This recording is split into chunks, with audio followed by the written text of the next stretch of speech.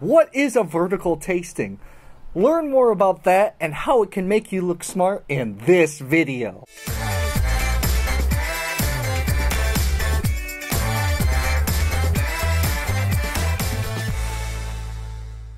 Hello! Welcome back to Exotic Wine Travel. I am your host, Matthew Horkey. Today, we are going to talk about vertical tasting. You know, in the wine world, you'll hear fancy terms like horizontal tasting, vertical tasting. What does all that stuff mean in the first place? Well, today we're going to talk about it. Vertical tasting is when you taste the same grape or the same cuvee from the same producer, but different vintages, different years, different harvests, so you can see how the weather, the climate of each year, the winemaking or the winemaker changed the style of wine. When you have horizontal tasting, you have the same vintage, same grape variety, but maybe a few different producers to see how that grape variety performs across the specific vintage. It's a very useful tool when it comes to wine professionals, so they understand wines. For a general consumer, it's just flat out fun. It also can make you look really smart. When you do a lot of vertical tastings, you can say things like, oh wow, it seems like 2003 was a fantastic vintage for Cabernet Sauvignon. Then you sound cool and impress your friends. But anyways, we are going to do a vertical tasting today of Etna Biancos from this producer, Feudo Cavaliere. This is the Millemetri, because it's grown at 1,000 meters. Etna Bianco. I have 2010 all the way to 2015, made from the grape Caricante. Caricante is a high-acid grape variety. Some people believe it's been grown on Etna for over 1,000 years. Really high acidity. Some people compare it to Riesling.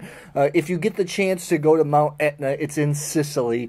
Humongous mountain, sticks up about, I think, over 3,000 meters, so 10,000, 11,000 feet above sea level.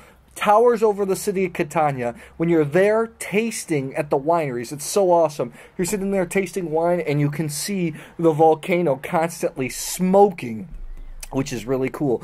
So let's taste through these wines. This is a grape variety that many professionals believe has a bright future in the south of Italy. I'm a big fan of it. You know, Etna is a volcano, so you have these smoky mineral notes that you get from grapes grown in volcanic soil. So let's taste through these babies.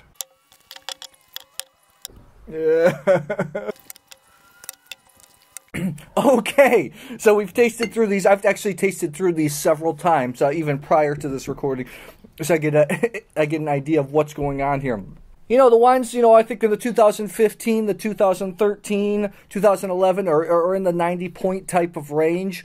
Unfortunately, the 2010 was corked, so it had some kind of off aromas. For those of you who don't know what corked wine tastes like, it doesn't mean that there's little pieces of cork in it. It means that it's got this wet cardboard type basement smell.